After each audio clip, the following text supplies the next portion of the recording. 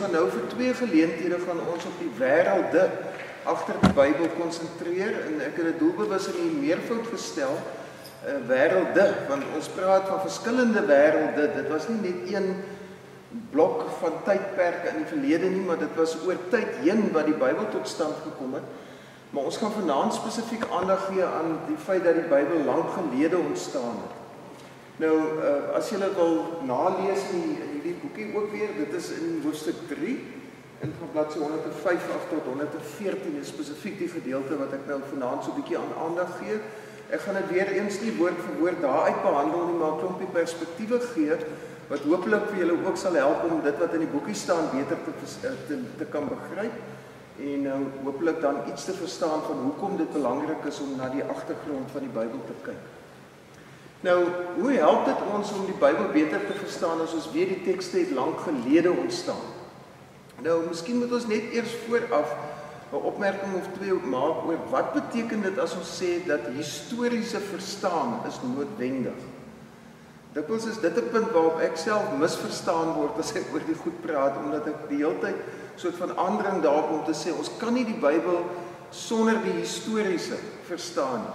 Nou, basiese punte wat geld, nie net vir die Bybel nie, maar vir alle literatuur, en ek wil byna sê die kuns ook ensovoorts. Geen tekste of enige ander kuns kom in 'n vakuum tot stand. Ons sou altyd moet sê dat enige so iets kom kontekstueel tot stand. Dit wil sê in 'n bepaalde vlees en bloed en konkrete konteks. Dit maak nie sin om te dink aan 'n kontekslose literatuur of kuns of wat ook al. Daarmee saam sou ons kon sê dat geen verstaansproses vind in 'n vakuum plaas nie. Nie een van ons is 'n soort van 'n skoon lei wat, jy weet wat, met 'n absolute suiwere intellek en wat ook al kyk na die Bybel of enige ander literatuur nie. Ons doen dit ook altyd kontekstueel. Ons doen dit vanuit wie ons is, ons ekonomiese posisie, die feit dat ons wit mense is, die feit dat party van ons vrouens is, ander is mans, die feit dat ons in Stellenbosch bly, die feit dat ons 'n bepaalde ouderdom is en blootgestel is aan sekere dinge, al daai goed dra by oor hoe ons die Bybel lees en alle ander literatuur uiteraard ook. Maar dan het ek pertinent daarby gesê, destyds en vandag, want dis 'n misverstand wat dikwels bestaan is, dat as mens oor kontekstuele uitleg praat, dan dink mens praat net oor vandag se uitleg van die Bybel. Die Bybel is nog altyd kontekstueel uitgelê. En ons gaan volgende keer in besonder dan ook daaraan aandag gee om te kyk oor hoe die Bybel in die verlede uitgelê is en dit tot aanleiding gegee tot die verdere ontwikkeling van die Bybel. Maar goed, so hierdie 2 punte is belangrik, maar tog is dit nie so vanselfsprekend in die Bybelinterpretasie. En weer eens, voor ons by die eintlike punt van vanaand kom, wil ek julle gou baie vinnig met 'n paar sketse 'n kort oorsig gee oor die wat ek nou hier noem uitlegkundige skuwe wat in die geskiedenis van Bybelinterpretasie plaasgevind het. Nou, ek gebruik die woord uitlegkundige want as ek die woord hermeneuties gebruik, dan sê baie mense, wat is dit? Ons verstaan nie dit nie. So al wat ek hier probeer sê is hermeneutiek is die wetenskap van uitleg of van verstaan, en hier gaan dit nou oor watter uitlegkundige skuwe het oor tyd heen plaasgevind. Nou, as ons baie breedweg 'n soort van 'n 3-deling kan maak, kom ons sê min of meer in die middel van die 19de eeu en ook nog selfs tot vandag toe, maar veral in die 19de eeu en vroeë 20ste eeu, het mense geglo dat betekenis is die funksie van die historiese agtergrond en die produksie van die Bybel. Met ander woorde, daarmee word gesê, ons kan nie die Bybel verstaan as ons nie in ag neem die historiese agtergrond waarin dit ontstaan het. En die soort metodes wat dikwels gebruik is dan veral in die Duitse wêreld ook, was die sogenaamde histories-kritiese metodes. Nou die woord krities moet julle nou nie verkeerd verstaan nie. Dit kom van die Griekse woord krinein af wat beteken om te onderskei. Ons sou dit ook anders kon vertaal vandag, histories-wetenskaplike metodes. Dit wil sê metodes wat kontroleerbaar is en wat geskei kan word van mekaar. So dis nie krities in die negatiewe sin van die woord nie. Nou die histories kritiese metodes was 'n hele groep van metodes wat in meerdere en mindere mate tot vandag toe nog gebruik word. Maar sommige daarvan konsentreer om te kyk na wat was die soort kontekste waarin die literatuur van destyds voorgekom het. Ander weer het gekyk na die prosesse van tradisievorming, hoe dit gebeur dat die Bybel oor tyd heen gegroei het. Nou dis die twee aksente wat ons vanaand en volgende week ook gaan na kyk. Maar dan kom daar, nee, dis nou nie wat ek wou gedoen het nie. Dan kom daar 'n volgende fase of 'n skuif en dis veral hier van die 1930s af. En julle moet nou onthou dat aan die einde van die 19e eeu was mense ontsettend optimisties oor geskiedenis. En dis waar die moderne verstaan van geskiedenis ook soort van sy beslag kry, om te sê geskiedenis is dit wat feitelik in die verlede gebeur het en wat ons bloot opskryf. Nou, dis 'n baie positivistiese verstaan, 'n baie optimistiese verstaan van geskiedskrywing, omdat ons teen vandag al weet, niemand skryf geskiedenis ook neutraal nie. Ek weet die meeste van ons wat op skool was, het nog geleer dat die geskiedenis van Suid-Afrika begin in 1652, né? Met Jan van Riebeeck en sy 3 skippies wat hier in die Kaap aankom, dan begin die geskiedenis van Suid-Afrika. Na die nuwe Suid-Afrika aangebreek het, ons kinders het in die skool geleer van die prehistoriese ontwikkelings wat al in Afrika en ook veral in Suidelike Afrika plaasgevind het, wat ons niks van geweet het toe ons op skool was. So bloot net die oogpunt waaruit ons na die geskiedenis, na die verlede kyk, is belangrik ook in hoe ons die geskiedenis beskryf en ons besef dit deeglik vandag. Maar nou, aan die einde van die 19e eeu, het mense ook onder die invloed gewees van 'n bekende filosoof met die naam van Hegel, wat gesê het dat alles ontwikkel in 'n sekere sin van laer vorme na nuwe vorme. Daar ontstaan gedurende sulke teses en antiteses in terme van die samelewing se verstaan van dinge, en dit ontwikkel tot 'n hoër orde van verstaan, wat op sigself weer nuwe prosesse van verstaan tot gevolg het, en so ontwikkel die mensdom al meer in 'n positiewe rigting. Nou, daar was een groot gebeurtenis in die wêreld, en veral in Europa, wat daai verstaan by die nek omgedraai. En wat sou julle raai was dit?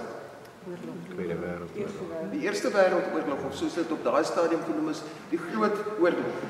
En op daai stadium moes dit 'n ontsettende ontnigterende ervaring gewees het vir mense, veral dan in die westerse wêreld, wat gedink het, maar ons leer telkens uit die geskiedenis en ons ontwikkel tot al hoe hoër vorme van verstaan. En hier kom die Eerste Wêreldoorlog. En daar kom depressies daarna, ensovoorts, ensovoorts.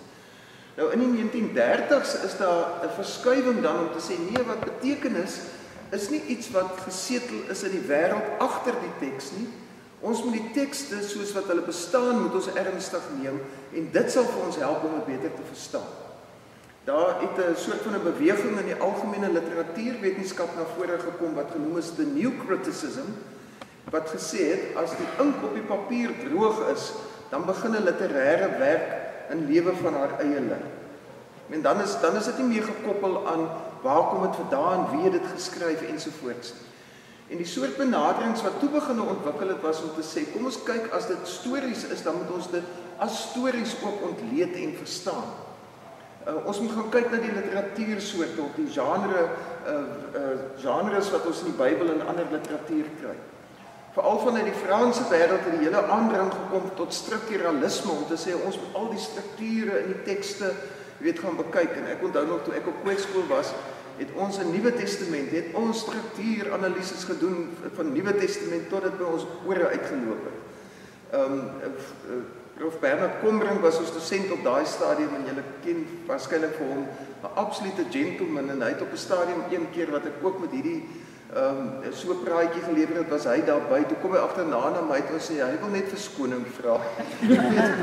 vir hoe hy ons, ek sê, Prof. Bernard, dit is mos nou hoe dit mens geleer is om te doen, dit is wat die gees van die tyd was, ensovoorts. Terwyl interessant genoeg, by Ou Testament was dit altyd anders, en onder invloed van Prof. Charles Fensham, wat party van julle ook goed geken het, wat die historiese altyd beklemtoon het. So ek het in 'n sekere sin my eie melktande ook gesluit in 'n omgewing waar Paul ook by betrokke was om die historiese te waardeer. Maar hierso met hierdie skuif is daar 'n soort van 'n radikale wegbeweeg van geskiedenis, want die geskiedenis leer ons eintlik niks nie, sê hierdie beweging. Ons moet kyk na die literatuur self, ons moet kyk na die kuns, Anita was vandag by die Zeitz Museum en daar is allerhande kunswerke en die rigting sou gesê het, maar jy moet daai kunswerke eenvoudig vir wat dit is, waardeer en nie gaan vra, maar hoekom is hier nou 'n moderne kunstenaar wat met monhuise, waterlelies in interaksie tree? Dit is nie ter sprake nie, sou hierdie rigting sê. Nou julle kan al hierdie so 'n bietjie die indruk kry, hier word die kind so 'n bietjie met die badwater uitgegooi, né? Ek meen dit is so 'n sterk reaksie na 'n ander kant toe wat nou weer dit wat positief in die vorige verstaan was, eintlik agterlaat. Dan van die 1960s af kry ons veral onder die invloed van die dekolonialisering wat in die wêreld en veral ook op die Afrika kontinent plaasvind, kry ons dan 'n verdere skuif om te sê dat betekenis is nie gesetel in die wêreld agter die teks nie, ook nie in die tekste self nie, maar is eintlik in die wêreld voor die teks. Ons wat met die tekste lees, ons omstandighede is bepalend vir hoe ons die Bybel moet verstaan. Ons gebruik die term resepsie daarvoor, dis resepsie georiënteerde benaderings, die ontvangs van die Bybel in 'n moderne konteks. En ons kry allerlei variasies daarvan. Julle sal onthou ook in die tyd van die later deel van apartheid was die hele kwessie van theology of liberation, bevrydingsteologie, 'n baie sterk lens waarmee gelees is. Ons weet ook dat met die opkoms van feminisme en die ontwikkeling van verskillende fases daarvan, ook vanaf die 1970s ensovoorts uit Amerika en ander kontekste, dat dit 'n groot invloed uitgeoefen het om te sê, ons moet erken dat vrouens die Bybel anders hoor en lees as wat mans dit doen. Want die Bybel, so is dit duidelik, kom uit 'n manlik gedomineerde patriargale samelewing en dis nie altyd vir vrouens maklik om die Bybel te lees nie vanweë die feit dat daar 'n hele klomp dinge is wat mense eenvoudig dwars in krop steek. Deesdae ook in die nuwer fases het die hele kwessie van queer uitleg na vore gekom. Nou let op, queer word dikwels met gay geassosieer, wat dit nie op sigself is nie. Men interpretasies van uit die hoek van homoseksualiteit en so aan is deel daarvan, maar queer uitleg wil in die besonder sê ons moet wegbeweeg van hierdie soort van binêre goed waarmee ons so geïndoktrineer is, mans en vrouens. Daar's ook mense daartussen. Of jy weet, laat ons op 'n manier nie hierdie binêre goed moet hou nie. Binne die homoseksuele gemeenskap is daar ook interessante gesprekke daaroor om uiteindelik te sê, maar ja, dis nou nie eintlik hoe hulle dit verstaan ook, wat sê nou maar op 'n vroeëre stadium weet homoseksualiteit in hulle self herken het ensovoorts. So dis 'n baie interessante gesprek wat die woord queer, wat julle ken uit die Duits uit, beteken dwars. Jy weet, om 'n dwarslyn te trek in 'n sekere sin. Dit is deur al die geordende sisteme waaraan ons so gewoond is in ons eie lewenswyse.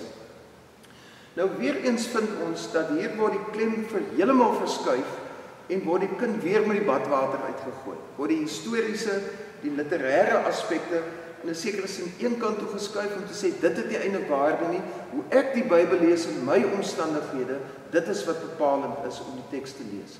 En soos ek nou verduidelik het, dis natuurlik ook waar.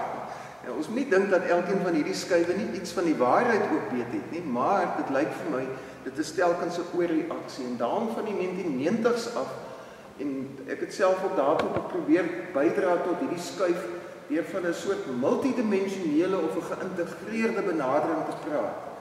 Wat nie 'n nuwe metode van Bybeluitleg is of 'n saamvoeging van die beste elemente van al die metodes of enige iets nie, maar bloot om te sê dat ons kan nie met die Bybel besig wees as ons nie aandag gee aan die historiese dimensie nie, as ons nie aandag gee aan die literêre dimensie nie, en as ons ook nie aandag gee aan die resepsie dimensie, dit wil sê hoe ons vandag die Bybel ontvang.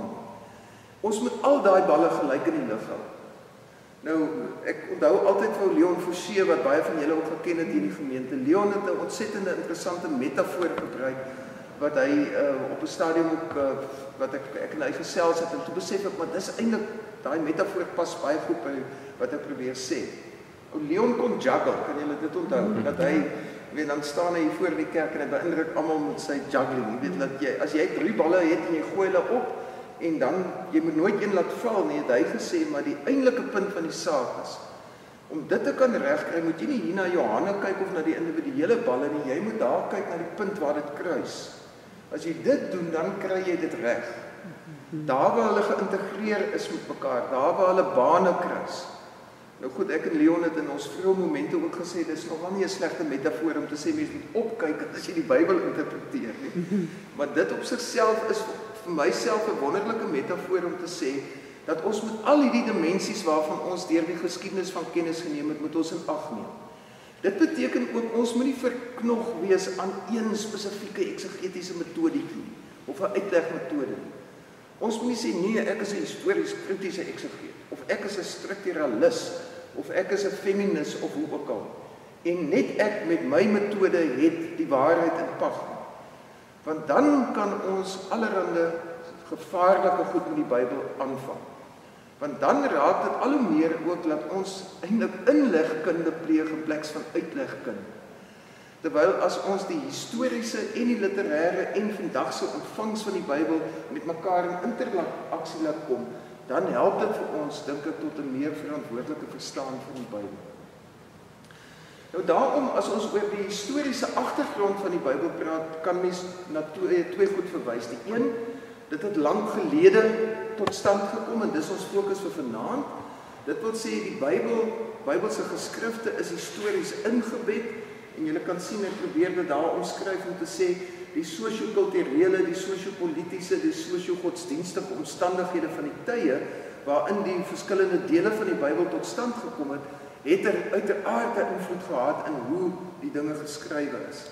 En dan waarna ons volgende week gaan aandag gee om te sê, maar dis nie net 'n eenmalige proses wat hier gebeur nie. As ons deur die eeue gaan kyk, die feit dat die Bybel oor 'n periode van byna 1500 jaar, jy kan sien, die eerste vroeë datum wat ons min of meer kan noem, sê nou maar van 900 voor Christus af, waarvan die eerste skriftelike getuienis na vore kom, tot min of meer 400 na Christus, waar die Bybel vir die eerste keer eintlik in die kanonvorm, soos wat ons dit ken, beslag gekry. So vir daai lang periode gebeur hierdie proses van interpretasie binne bepaalde kontekste, gebeur dit telkens weer. En dit wat hier geskrywe is, word in 'n nuwe fase weer gebruik om te herinterpreteer vir nuwe kontekste. En so gaan dit voort tot en met die proses van kanoniese stabilisering. Dit wil sê, wanneer die kanon van die Bybel begin stabiliseer en ons uiteindelik 'n Bybel kry. Nou het ons nie meer verskillende geskrifte nie, maar nou het ons 'n Bybel. So in ons tyd is ons natuurlik steeds besig om te interpreteer, maar ons is nie nou meer besig om deel te vorm van die Bybelse skryfproses nie. Douglas Laurie, wat hier by IWK het dit altyd mooi gesê, hy sê, jong, sedert kanonisering is ons nie meer besig om Bybel te skryf nie, maar ons skryf nou preke en kommentare. Wat nou, miskien word Elsane en Leon se preke, wat hulle nou preek so oor 1000 jaar wel as kanonies beskou. Mens weet nooit nie. Maar die punt is net dat ons is in 'n ander manier besig met hierdie Bybel as wat die antieke mense met die geskrifte van daai tyd was. Nou goed, daaraan gaan ons volgende week aandag gee. Hier kom ons nou uiteindelik by vanaand se onderwerp uit, naamlik dat die Bybel lank gelede tot stand gekom het. Nou let op, hierdie is 'n baie rowwe tydlyn. Dis nie op skaal nie, asseblief, en ek lig net enkele goed uit. Mens sou nog baie meer oor elkeen van hierdie goed kon sê, maar om dit so 'n bietjie bevatlik te maak, dink ek is dit belangrik om agter te kom dat alreeds hier van 3300 voor Christus af, praat ons van die bronstydperk, wat min of meer tot 1200 voor Christus geduur het. En die datum 1200 is nogal redelik akkuraat bepaalbaar in die sin, dat op daai stadium het daar klomp ontwortelde mense wat uit die Europese, Mediterrane streek gekom het, al gaande met die Middellandse See se kus afgetrek het, en hulle het een groot geheim geken wat die mense hier in Palestina ensovoorts nog nie geken het. Het enige iemand 'n idee wat daai geheim was? Om yster te smelt. Hulle het geweet hoe om yster te smelt. En dit kom waarskynlik van Kreta of waar ook al kom daai kundigheid. En dit beteken ook dat hulle baie beter wapens kon maak, waarmee hulle eintlik die wêreld voor hulle plat gevee het, en hulle het al met die kus afgebeweeg tot in Egipte, waar hulle uiteindelik gestuit is, en hulle het omgedraai en toe langs die kus van die Middellandse See gevestig, in die area waarin later die Filistyne gewoon het. Nou let op, dis nou nogal 'n baie kontensieuse onderwerp, ons moet nou nie vir vandagse Palestyne gaan sê, o, julle is eintlik die Filistyne van destyds nie, want dan sal hulle definitief ontken. Want dit is 'n ander stuk van die geskiedenis wat in hulle ook weerspieël word, maar die punt is, Palestyn en Filistyn is eintlik in Hebreëus dieselfde woord. So dat daar koneksies is waarskynlik dan ter sprake. En dan maak ons nou 'n onderskeid om te sê, tot so min of meer 586 voor Christus deur die ystertydperk. Dit word ook weer onderverdeel in die argeologie, weet nie, groot yster, middelde yster, laat yster, en dan nog 1, 2 ensovoorts. Dis 'n fyn onderskeid. Die ystertydperk is die eintlike belangrike tyd in die argeologie van ou Israel. 586 gebeur daar 'n verskriklike ding, naamlik die tempel word vernietig. En daaroor het ons al by vorige geleenthede gepraat. Dan begin die Babiloniese periode in wat ons nou vandag sou noem Israel, of in antieke Israel, waar die meeste mense in ballingskap weggevoer is. Ek sal nou ook ietsie sê oor die ballingskap ook vir die koninkryk van Israel. Daarna volg nog 'n imperiale periode, die Persiese periode. Dan volg die Hellenistiese periode wat dan later opsplit in soort van die Ptolemeërs en die Seleukide, en uiteindelik kom die Romeine en begin hierdie wêreld te oorheers, en dan in 70 na Christus word die tempel weer vernietig onder leiding van die Romeine. En wat uiteraard ook 'n baie invloedryke fase was in die totstandkoming, die afronding van die Ou Testament, maar ook in die totstandkoming van die Nuwe Testament. Julle sien, ek het hier voor die tyd het ek nie veel aanleidings gegee nie, want dit is bitter moeilik om enige iets te sê oor die tyd van sê nou maar Vader Abraham of van Moses ensovoorts. Ons het buite die Bybel het ons geen ander bewyse van Abraham byvoorbeeld of van Moses nie. Daar is so 'n Egiptiese koneksie wat ons kan sien in die naam Moses ook. Daar is ook 'n farao gewees met die naam van Toetmoses. Ons weet ook dat die kleredrag en die gewoontes, familiegewoontes en name wat weerspieël word in die aartsvaderverhale is goed wat ons ook raakloop in literatuur van, ons sê min of meer 2000 voor Christus. Maar presies kan ons dit nie pinpoint nie, ons het nie presiese bewyse daarvoor. Hier kan julle sien dat ek dit so 'n bietjie in grys, Verenigde Koninkryk van Israel, kan ons begin praat van so 1000 voor Christus. Nou dis nog ook 'n baie omstrede tydperk, omdat die argeologie ook nie vir ons presiese helder bewyse gee nie, maar daar's interessante opwindende ontdekkings in die argeologie wat in die afgelope 2-3 dekades na vore gekom het, wat al meer begin 'n lig werp op daai fase ook, maar daaroor sal ons net iets sê. Dan in 925, hoe's my met rou baie mooi skoon gemaak vanaand. Is dit 925 maar daar stap. Dankie julle. 925 tot 722 kry ons die sogenaamde verdeelde koninkryke, waar die noordelike koninkryk, die 10 stamme ryk bestaan met Samaria as hoofstad, en die suidelike ryk Juda bestaan met aanvanklik Hebron en later met Jerusalem as hoofstad, en dis die 2 stamme ryk van Juda en Benjamin. Nou in 722 val Samaria, die hoofstad van Israel, voor die Assiriese oorheersing en bly net die koninkryk van Juda agter. So in daai fase 722 tot 586 is die fase waar net Jerusalem staande gebly het, net Juda, en julle sal onthou ek het 'n tyd gelede in 'n preek ook daaroor iets gesê van dis die tyd waarin die mense begin sê, aha, nou die geskiedenis moes bewys ons is die volk van die Here. Ons aanbidding van die Here hier in Jerusalem en ons tempel is die eintlike regte godsdiens. Daai die geskiedenis moes nou bewys dat die noordelike tempel van Samaria ensovoorts is verkeerd. Hulle is in ballingskap weggevoer, maar hier is ons nog. En ook daar was 'n baie interessante gebeurtenis in 701 voor Christus, het die Assiriërs gekom en wou ook Jerusalem inneem. Hulle het ander stede soos Lagos ensovoorts het hulle wel ingeneem, maar hulle kon nie vir Jerusalem ingeneem kry nie, want wat hulle nie geweet het nie, is koning Hizkia het intussen 'n watertonnel van 'n waterbron in die Kedronvallei afgebou, ondergronds, nogal van 2 kante af, en dit loop met 'n S-vorm, dis byna 500 of meer as 500 meter lank, en hulle het by mekaar uitgekom onder die grond, soos hulle dit gedoen het, en daar was met ander woorde vars water binne in die stad, en hulle kon rustig voortgaan, hulle groente plant en al sulke soort van goed. Interessant genoeg, en ek wil nou nie baie gory stories vir julle vertel nie, maar een van die interessante analises wat gemaak is ook in die ou stad van Jerusalem, daar is ook 'n paar toilette ontdek. Nou jammer om dit vir julle so duidelik te stel, maar die gefossileerde oorblyfsels onder 'n pittoilet is argeologies gesproke uiters interessant. Want daarmee kan 'n mens onder andere chemiese analises doen en agterkom wat het die mense geëet in daai tyd. En dit is baie interessant dat die argeoloog begin al hoe meer ook te sê, dit is duidelik dat in daai tydperk het mense meer vegetaries geëet. Hulle het waarskynlik 'n paar bokke en so na binne gehad, maar daarvoor het hulle die melk nodig gehad. Hulle kon nie al hierdie goed slak en hulle opeet nie, want dan is hulle daar sonder. Maar so, dis 'n baie interessante deel van die argeologie. Maar dit is ook die deel waarin hierdie gemaklike, oorgeruste teologie, die sogenaamde sionsteologie begin ontstaan. Maar dan, soos ek gesê het, in 586 word Jerusalem met die tempel vernietig, word die leierskap van Juda ook weggevoer in ballingskap, en julle kan julle indink, die soort teologiese onnugtering wat dit meegebring het. Skielik het hulle besef, ons het dan gedink, ons is die Here se uitverkore volk, en kyk nou lyk dit asof die Babiloniese gode ons God Jahwe oorwin het, want so het hulle dit verstaan, as jy 'n militêre geveg verloor, dan is dit eintlik jou godheid wat nie so sterk was om jou te beskerm teen die ander nasies. Nou goed, en dan na die Persiese periode, van 539 af, en let op, ons het argeologiese bewyse dat ons daai 539 werklik baie spesifiek kan sê.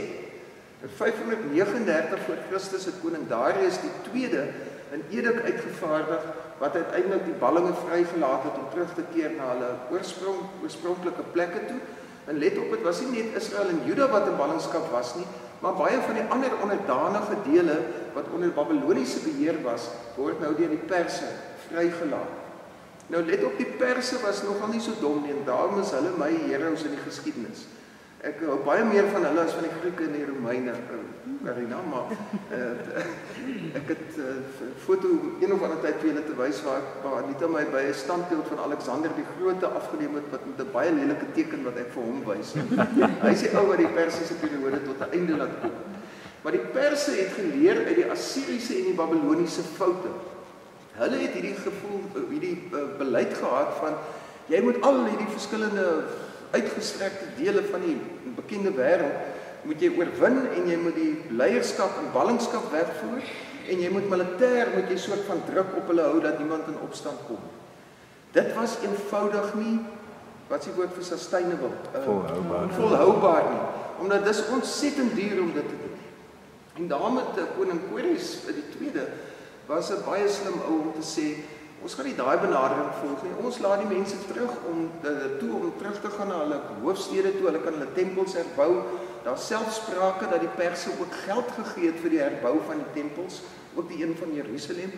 En hulle stel 'n goewerneur uit die plaaslike bevolking aan, solank hulle net hulle belastings betaal en al die soort van goed wat in terme van goedere, landbougoedere ensovoorts van hulle vereis word om dit te betaal, en dat hulle lojaal bly teenoor die Persiese sentrale regering en nie in opstand kom. As hulle dit doen, dan is dit eintlik baie lekker om in die Persiese periode te leef. Daar's 'n bekende Duitse oud Persiese geskiedeniskenner, Josef Wiesehofer, wat altyd praat van die stok en die wortel benadering wat die Perse gevoer het. Hulle het 'n wortel voor die neus van hierdie ouens gehou om te sê, as julle ons gehoorsaam is en nou nie moeilikheid maak nie, dan sorg ons mooi vir julle. Maar trap net uit julle spoor uit, dan voeter ek julle. En dis presies wat ons ook ken uit die geskiedenis wat gebeur het. Dit is ook so dat hierdie positiewe siening van Kores en van die Persiese ryk word onder andere weerspieël in die middelste gedeelte van die boek Jesaja, waar daar selfs in Jesaja 44 van Kores gepraat word as die Here se Messias, sy gesalfde. 'n Tydperk waar mense begin sê, ons moet nie die hele tyd terug verlang na Dawid koning op ons troon nie. Ons kan heeltemal goed leef met die Persiese koning onder beheer oor ons, want ons glo, so sê die laaste deel van Kronieke, dat selfs die Persiese koning is onder beheer van ons God Jahwe. En daarom gaan dit met ons goed. So die Persiese periode, baie beslissende tydperk ook in die geskiedenis. Dan die herstelde Israel, die vroeë ontwikkeling van die Judaïsme ensovoorts, soos ons sê, deur hierdie hele tydperk. Maar ek gaan nou nie op verdere detail daaroor in nie, maar jy kan sien die tydperke wat ek hier in geel gemerk het, is eintlik die tydperke